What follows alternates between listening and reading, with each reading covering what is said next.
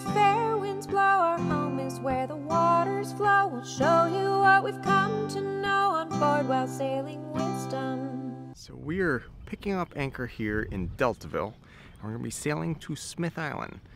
But right now in the summer, there's wind in the morning, no wind in the afternoon, which means that we need to make the most of the wind of the morning. Which means that it's 6 a.m. and we're pulling up anchor because we have about a 6-hour run. We don't have reservations at Smith.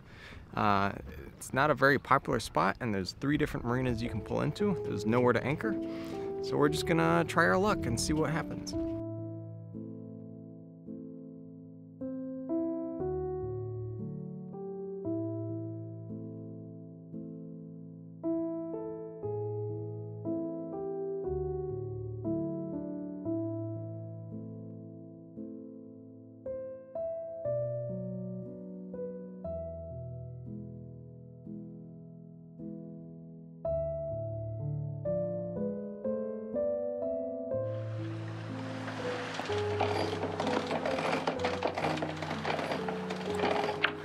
We're sailing along at 5.5 to 6 knots. It's gorgeous. Beautiful wind. The wind's supposed to be here till the afternoon, and we're slated to be arriving at about 1. Let's turn off regen and get some more speed out of this. Oh, so a lot of people tout regen as being an amazing thing for an electric motor, and yes, but as with everything, it has its time and place. So regen is amazing offshore. For coastal hopping, it's pretty worthless. It's just drag. You really don't want to have, if you have regen, you don't even want to use it if you're coastal. So what happens is when you're motoring along, you're motoring at somewhere between 20 to 40 amps. That's fine. That's going to push you along at a comfortable speed of 2 to 4 knots, somewhere in that range. If you turn on your regen, you're going to be producing maybe 1 to 4 amps, somewhere in that range.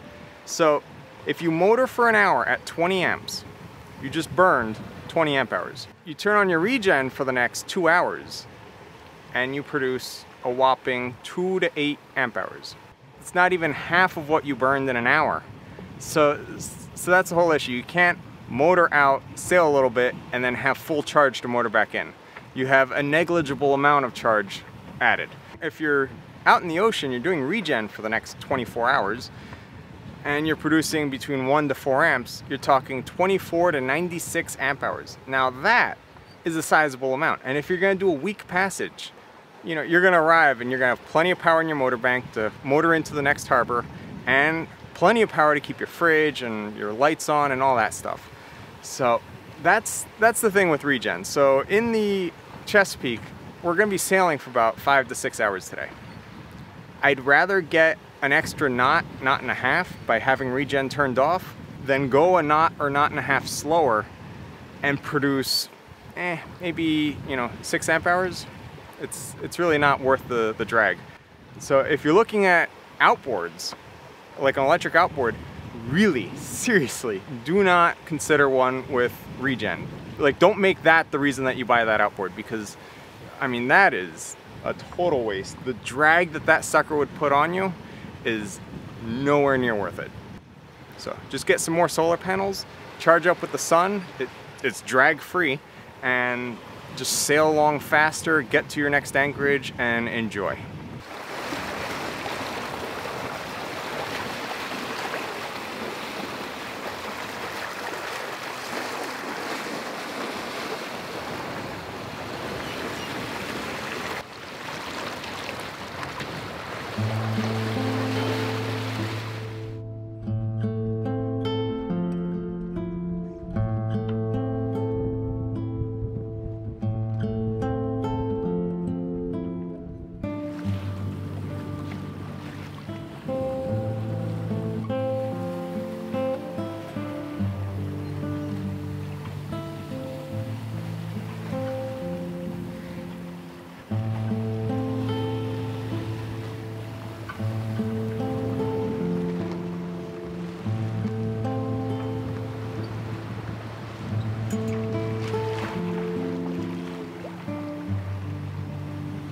Well, this is one of the beautiful things about AIS. So there's a tugboat way over there, pretty far away.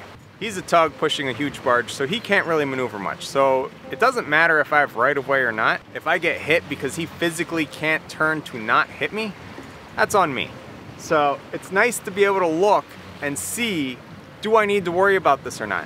So on AIS, you just go into the app and it shows you that guy, and it says we're gonna be passing with 0.7 miles between us. But the more important part is it tells us that when we pass, I'll be ahead of him, he's gonna pass on my stern, and it'll be in about 10 minutes. That just takes all the stress out of it. And when we're out in the ocean at night and you see nav lights off in the distance, you don't know how far they are, how fast it's going, nothing. AIS tells you everything.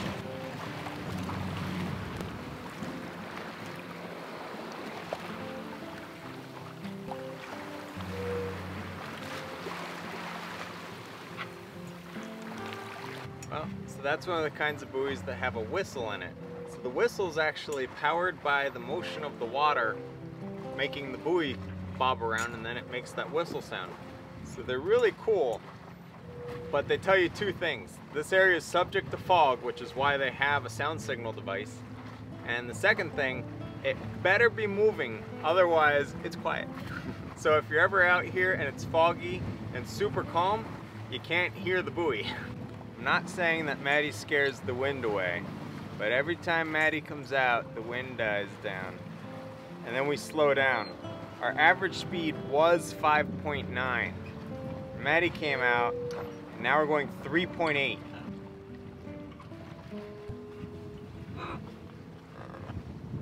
All right, our speed just dropped a little too low. Luckily, we have a sail for that. It's a little bit of work to get him set up, but Dill is made for light winds. He's a drifter. We haven't gotten him out in a really long time, not since the ocean. And it's gonna be really fun to have him flying. It's just a bit of work to get him up there. Ah, yes, crusty Morty hair.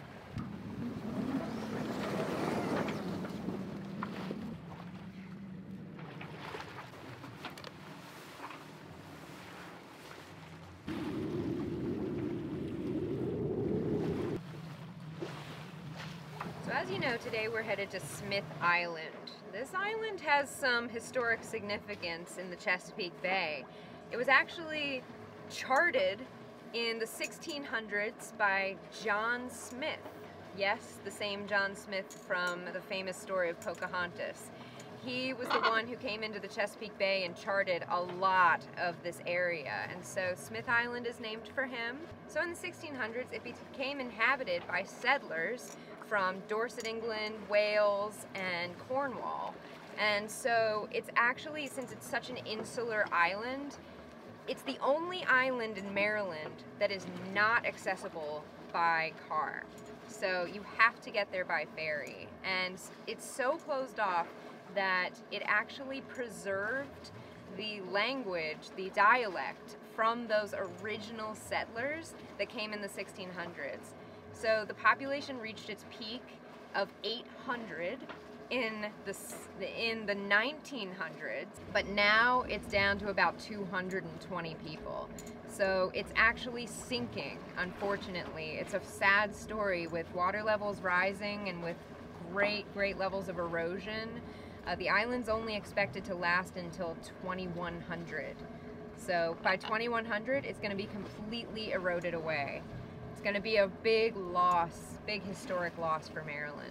So we're especially excited to go to Smith Island because it's new territory for us. We went to Tangier, which is a very similar island with a similar story. It's in Virginia, on our way out of the Chesapeake, but this time we're going to Smith Island for the very first time. I'm excited to see it.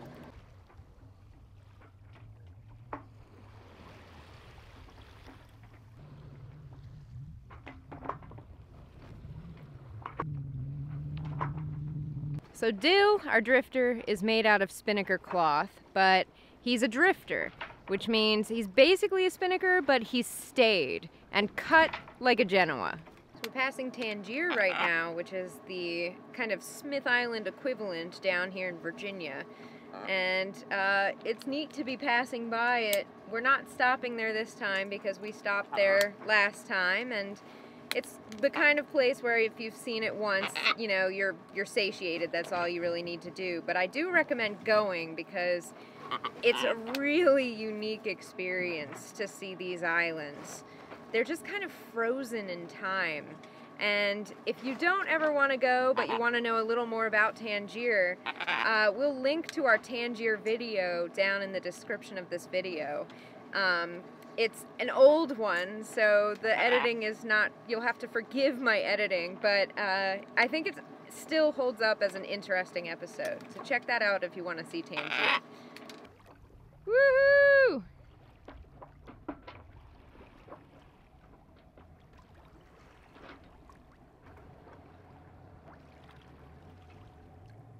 That right there was the Maryland-Virginia line. We just crossed into Maryland.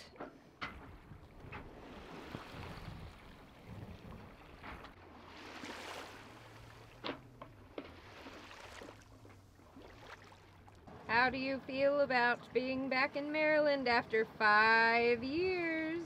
It's incredible. It's just, the boat is completely different from the boat that sailed out of here 5 years ago, as is the crew. It was such a dream to go cruising and sail out into the Atlantic, and now we've crossed it. We've gone to places I didn't even know existed. Like, it's been absolutely amazing.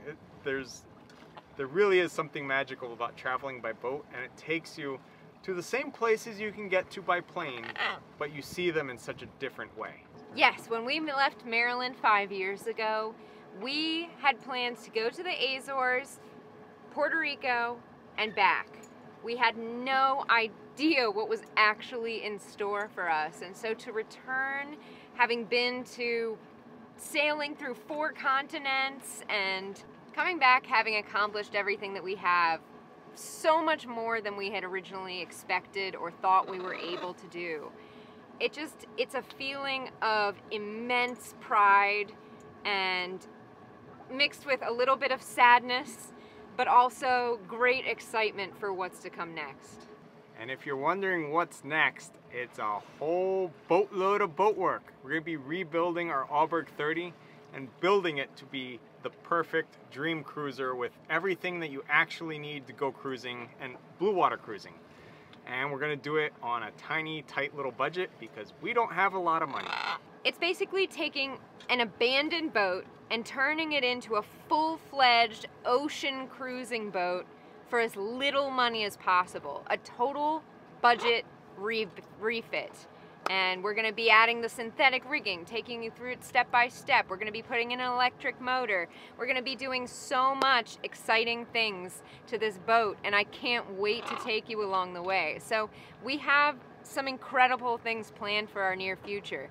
Once we finish that boat, we'll be cruising on it. We'll take it to Bermuda to prove that everything we did was successful. So if you're on a tight budget and want to go cruising, these coming videos are going to show you how you can do that using as little money as possible so that you can enjoy your cruising experience earlier than you may have thought.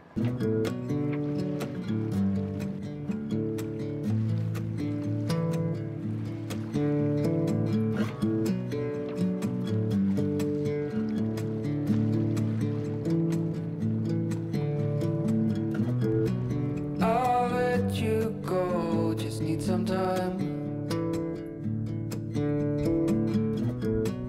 at your own pace, you need to find your way.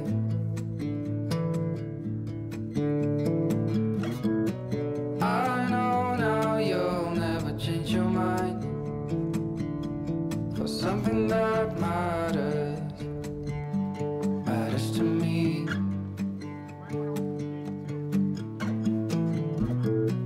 You do not know what I have in mind. I packed our bags, we'll be on our way.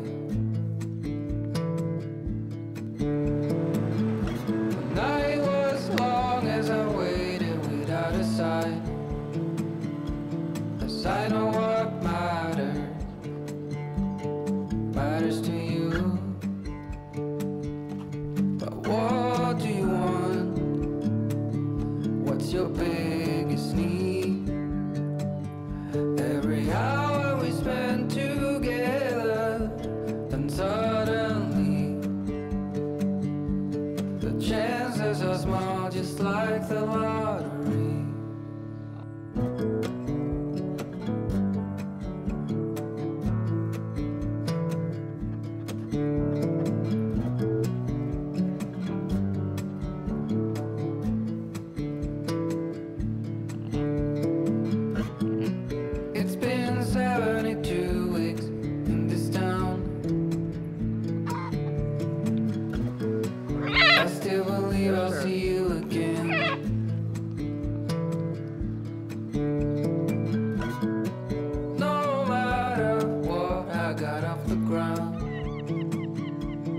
something that matters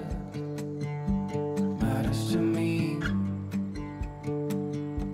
But what do you want? What's your biggest need? Every hour we spend together, then suddenly the chances are small, just like the lottery. I just hope we could stay together. We wait and see, but the chances are small, just like the lottery.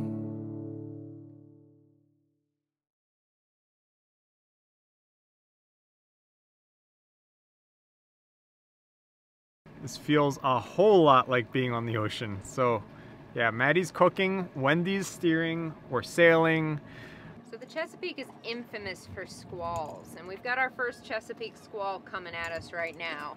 Okay, we made it in the Solomons. We're here, we're tied up. They brought me to their boat to take a look at their sails after the massive journey that they have put them through. Thanks for watching this episode of Sailing Wisdom. Don't forget to like the video, share it with your friends, and hit subscribe so you don't miss the next Rigging Doctor episode. And if you're interested in even more Rigging Doctor awesomeness, consider becoming a patron to see all of our extras. Can't wait to see you next time as you join us out here on the high seas.